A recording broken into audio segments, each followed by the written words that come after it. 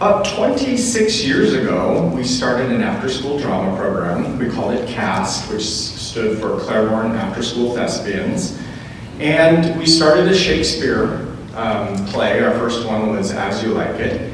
And we went off and got training at the Wilgear Theatricum Britannicum, as well as Noise Within and some of the local talent, and learned how Shakespeare can be brought to life by this age group. And we have had a lot of fun getting them inspired and excited about Shakespeare.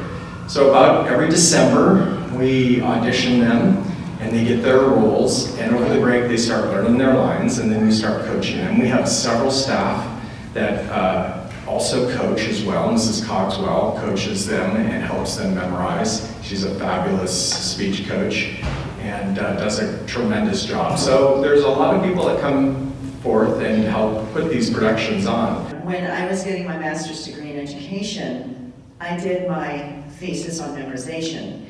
And when I was doing this, the research was showing that middle school children, it is completely inappropriate for to expect middle school children to memorize Shakespeare. That's what the research was showing. And I'm like, wait a second. For the last 15 years, we've had full-length productions with brilliant performances. We've seen it time and time again. These kids, if they don't know they can't, they do it. And that mindset, the chapel this week is on mindset. And this is a growth mindset. We have kids telling us what play they want to do when they're in 2nd grade. That's so exciting. We're only doing 12th night because it was requested. It was requested by the 2 girls who were in the play this year. They said to me last year, when we're in 8th grade, can we do 12th night? And I said, yep. Why not? Sounds like fun. Let's do it. And we're setting it in the 1920s. And the music, this play is saturated with music, and so I wrote a composition that goes with the lyrics of the play. So there's a brand new composition for this play that the kids will be performing.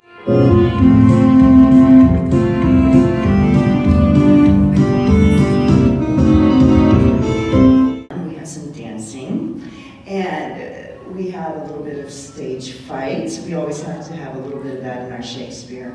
But at any rate, it will be a very exciting experience, and it's very rewarding when the seats are full. So if you can, please come attend. So without any further ado, I'm going to show you a couple clips from Taming of the Shrew.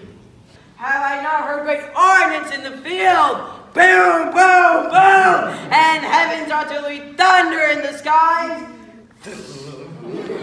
Have I not in the pixel battle heard loud alarms, neighing steeds, and trumpets clang? Entreat you stay till after dinner? It may not be. Let me entreat you. It cannot be. Let me entreat you. I am content. Are you content to stay? I am content that you shall entreat me today, but yet not stay. Entreat me how you can. Now if you love me, stay. Groom me on my horse. Aye, sir, they be ready. The oats, I mean the horses. Well, you give thanks, Kate, or else shall I. What's this, mutton? Who brought it?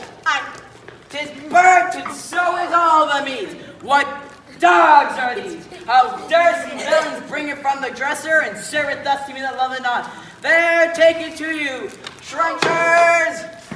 No. Cups! Hey! And...